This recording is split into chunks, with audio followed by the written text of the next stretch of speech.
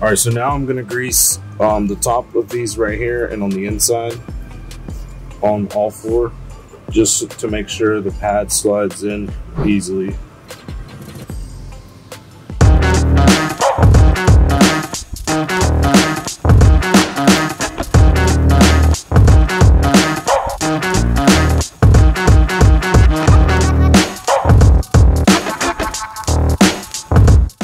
All right, today we're going to be changing rear brake pads on a 2012 Mitsubishi Galant.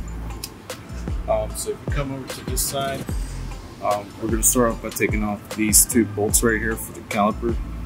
Slide those bolts out. Should have a slide pin as the bolt. Slide those out, and then you can pull this caliper off. All right, we're going to start off by loosening these bolts right here. We're going to loosen these two bolts up, and then you can pull them out and get your caliper off.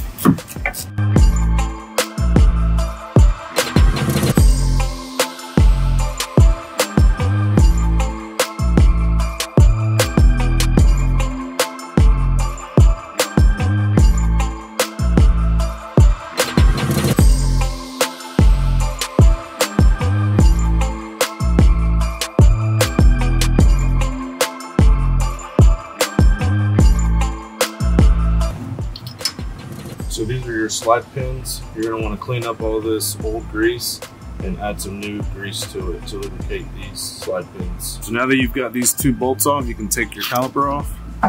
And what you're going to want to do is use the brake caliper spreader and spread this piston back inside.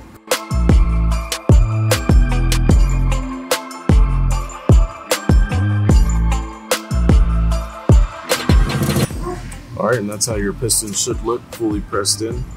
Now you can take these pads out.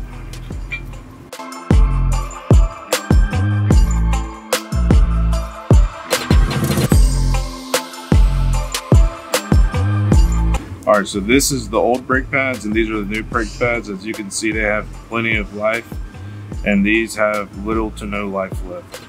Alright, make sure you get all this grime and dirt off of here.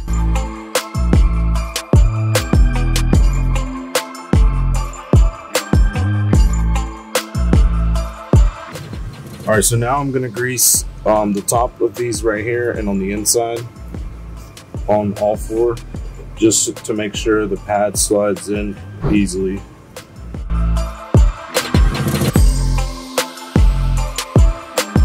These pads have built-in squealers, so when your brake pad starts getting low, they'll start squealing. That's an indication that your brake pads are getting low.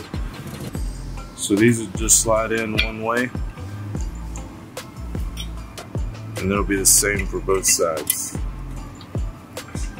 And that's how it's supposed to look like with fresh pads on. Alright, so once you have these slide pins cleaned up, you're going to want to add some grease to it. Lubricate them just like that, and you're going to do that to both of them, and then put them back into the slot where they came from.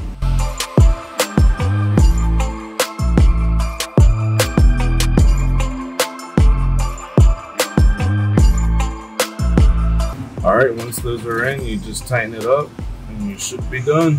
So for this rear brake job on a 2012 Mitsubishi Galant, you're going to need a 14mm socket or wrench, whatever you prefer, a brake caliper spreader, obviously your brake pads, some grease, and some brake cleaner if you need to clean off some brake dust or anything like that.